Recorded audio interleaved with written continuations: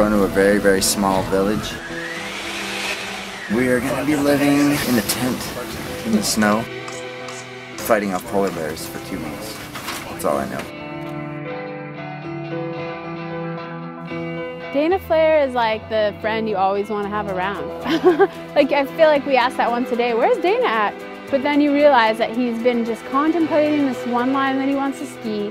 He hikes up to it, and when he's on, it's like, just stand back because he's going to do something rad.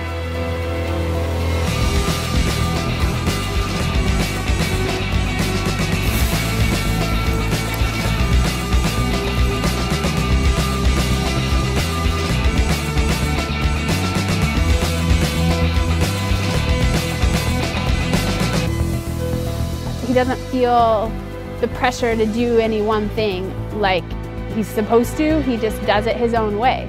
And it is the right way for him, and I like to see that. Rub it, love it, get it, smear it. He's a legend. How he looks at a line or how he looks at an air influences what I might do. Woo! Let's go skiing!